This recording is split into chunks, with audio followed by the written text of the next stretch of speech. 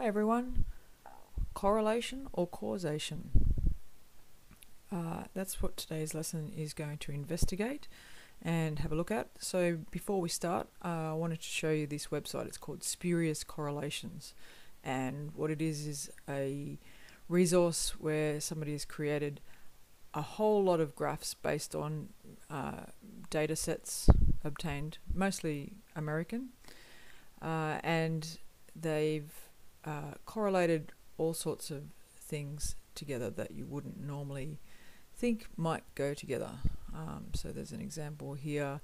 The number of people who drowned by falling into a pool correlates with the films that Nicolas Cage appeared in. And you can see that the graphs here vaguely correlate. They go up and down in the same years.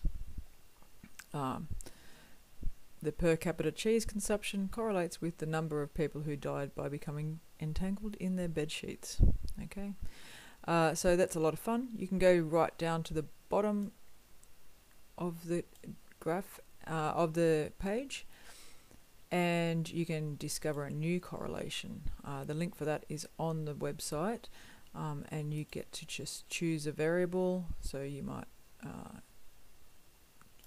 choose, see what variables comes up with. UK military defence spending, for example.